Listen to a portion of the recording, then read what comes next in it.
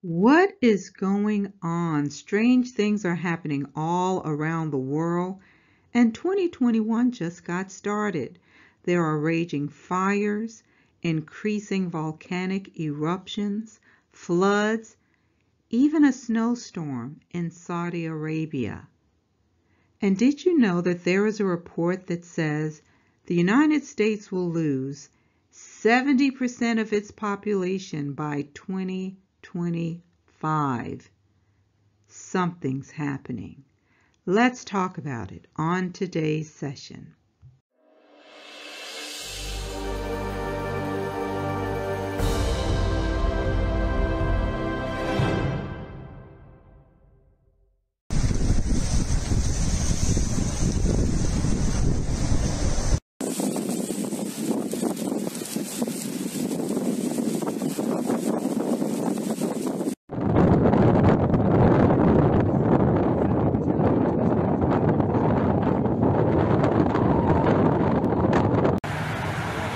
Banjir lagi baik tuh.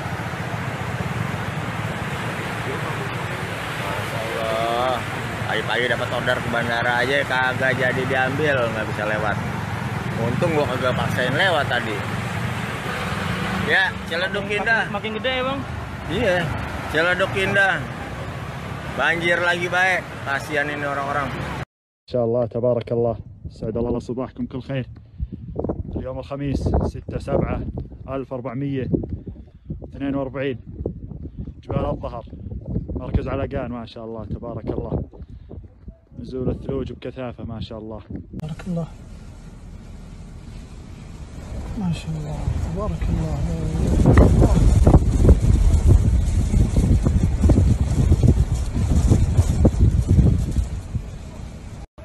ما شاء الله تبارك الرحمن. اليوم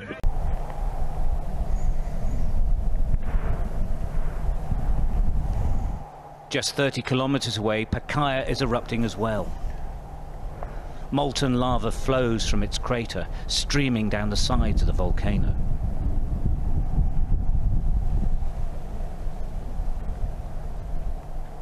The entire state for the first time in weather history under that winter storm warning. We also had portions in West Texas that were under a blizzard warning. We reported early this morning 7 degrees in parts of Dallas and other parts of the state. And right now we're looking at an evening that could get even colder. And now this. We're only in the first 3 months of 2021, and there are disasters happening around the world. Many of them we never hear about. Here is a report from the New York Times from March 4th that says in Iceland, 18,000 earthquakes over days signal possible eruption on the horizon. It says volcanoes in southwestern Iceland have been quiet for 800 years, but the period of rest may soon be over.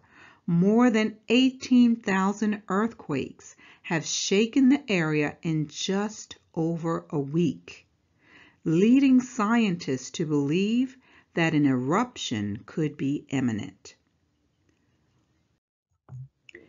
Are we really witnessing climate change, or are these end-time signs? Are these disasters the result of laws created by man that are legal yet wicked? If that's the case, then these disasters are warning signs. The laws of man will get you killed when they conflict with higher laws. Here in the U.S., things are not much better. This business report says that Fed Chair Jerome Powell is now warning about inflation. And I'm going to share some news with you later with some shocking predictions that say the U.S. will lose 70% of its population in less than 5 years. Most of us would agree that California has witnessed a lot of natural disasters lately, and it's getting worse. It says more than half of California is in severe drought. Severe drought. 31% in extreme, including parts of North Bay. So normally the pattern is when you see drought, famine is soon to follow. Now, I don't want to sound like a Debbie Downer or a conspiracy theorist. I'm just sharing some things with you that's being reported in the news today. And now this.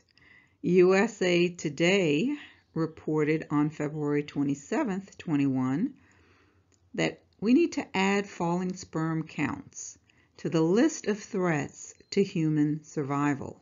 It says humanity is facing not only a coronavirus pandemic and a climate crisis, but its existence is also threatened by falling sperm counts because of chemical exposure. Yes, chemical exposure. It says chemicals in our environment and other lifestyle factors in our modern age have harmed our reproductive health to the extent that in the future it may not be possible for most people to reproduce in the old-fashioned way. This comes from Shana Swan. She is an environmental and reproductive epidemiologist at the Icahn School of Medicine at Mount Sinai in New York. It says she has more than 4 decades of experience in the field. She says sperm counts among men in North America, Europe, Australia, and New Zealand declined more than 59% from 1973 to 2011. She says, according to a meta-analysis, Swan wrote in 2017 that at the current rate, half of men in those countries. Why those countries? Let me read them to you again. North America, Europe, Australia, and New Zealand. She said men in those countries would have no sperm by 2045, while many others, those in other countries, would have very low counts. Now that is shocking. Let's keep going. So I thought this report was interesting. It says why the sun will soon get dimmer. It says by 2050, our sun is expected to be unusually cool. Scientists say the sun is expected to go into a dimmer, cooler cycle by 2050. So, I thought it was because of global warming that all of these disasters were happening. But based on this information, things are cooling down. So what's really at the root of all of this? Should we consider the behavior of man and the laws he created that are legal yet wicked? Laws that legalize the killing of the unborn, the alternative lifestyles? And what about the crimes against humanity that are still on the books, like slavery and the exploitation of the poor around the world? Is it now time to reap what has been sown? Can things get any worse, you may ask? Well, based on the information I'm about to share with you, you will see that we may only be at the tip of the iceberg. Here is a report from the Consortium of Defense Analysts, and they're highlighting threats to U.S. security. Now, this report came out in 2015.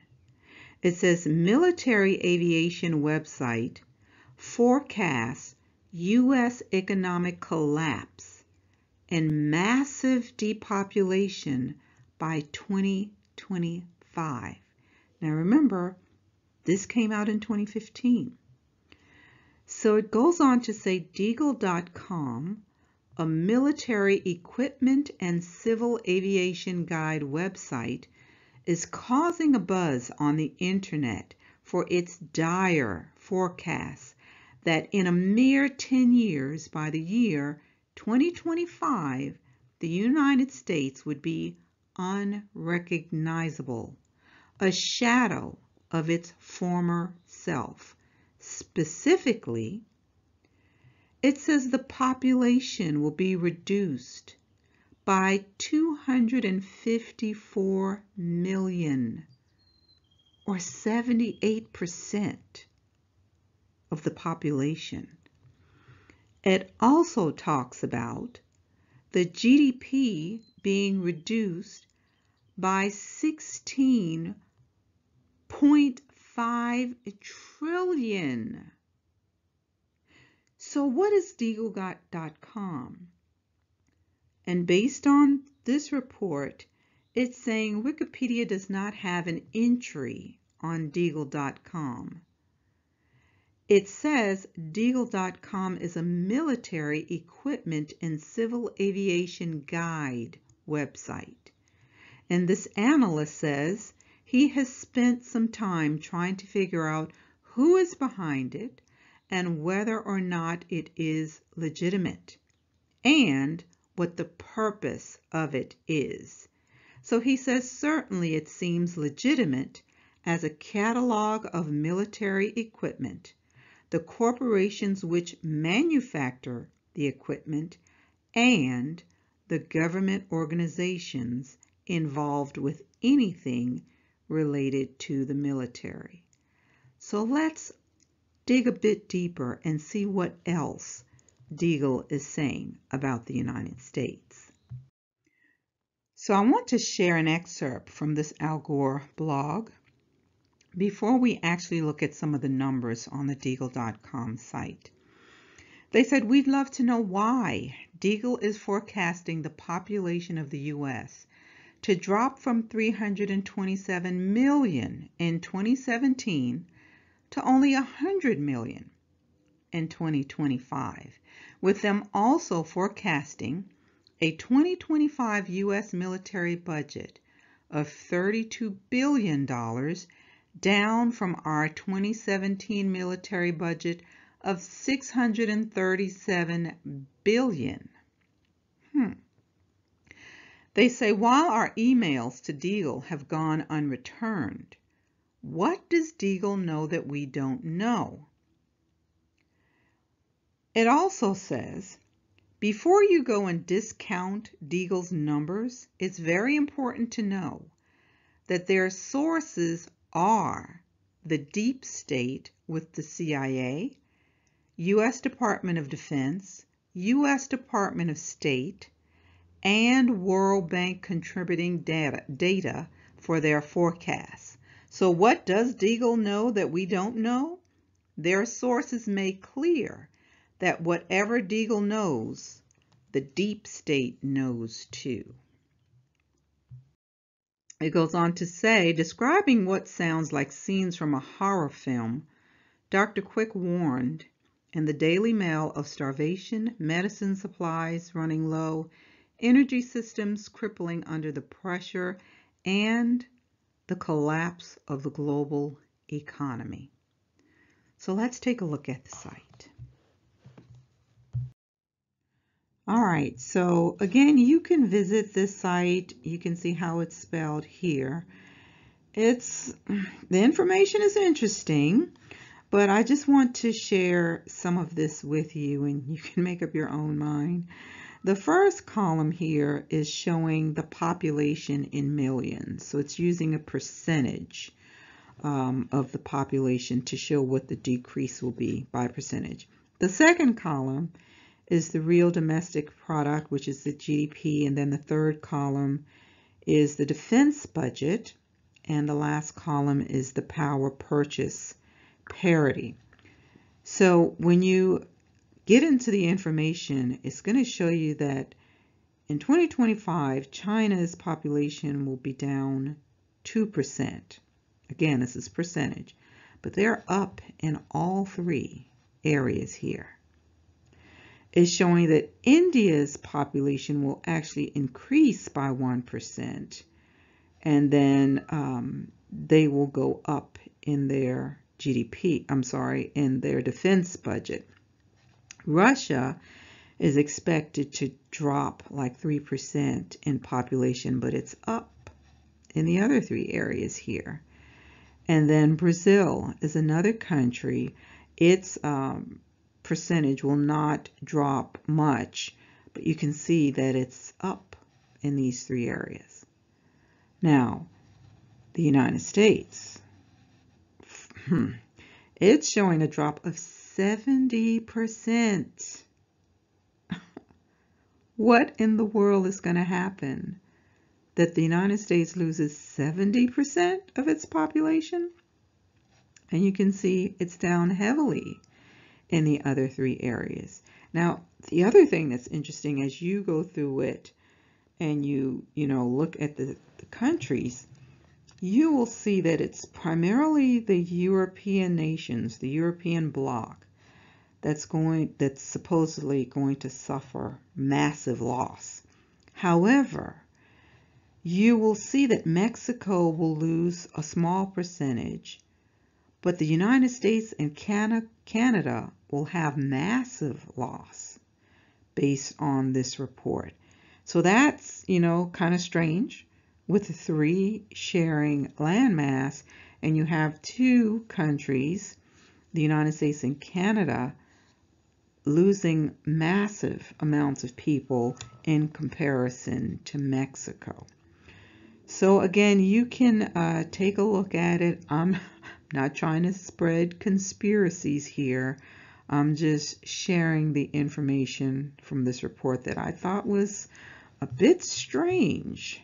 Let's see what else we see here in this report. I thought I'd show you the United Kingdom.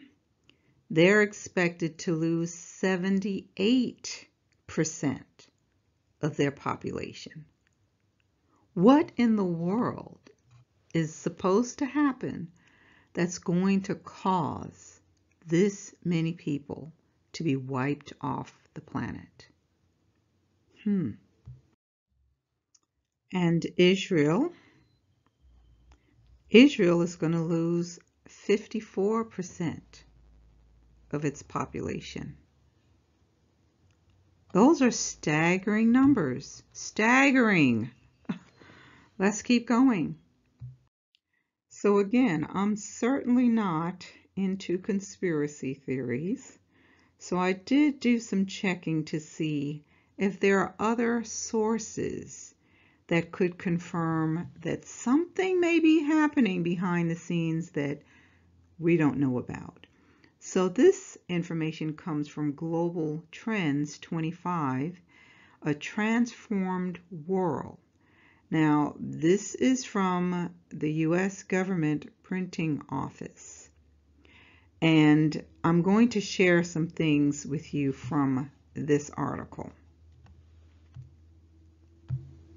It goes on to say, reports project probable strong global economic growth fueled by the rise of Brazil, Russia, India, and China, absent major shocks.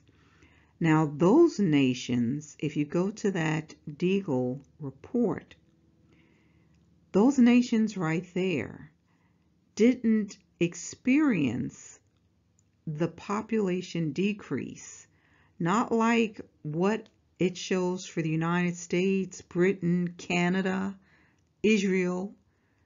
They didn't suffer the loss like those other nations. So it says the 2025 report, however, assesses the likelihood of major discontinuities to be high, emphasizing that no single outcome seems preordained and that the next 20 years of transition toward a new international system are fraught with risk, such as a nuclear arms race in the Middle East and possible interstate conflicts over resources.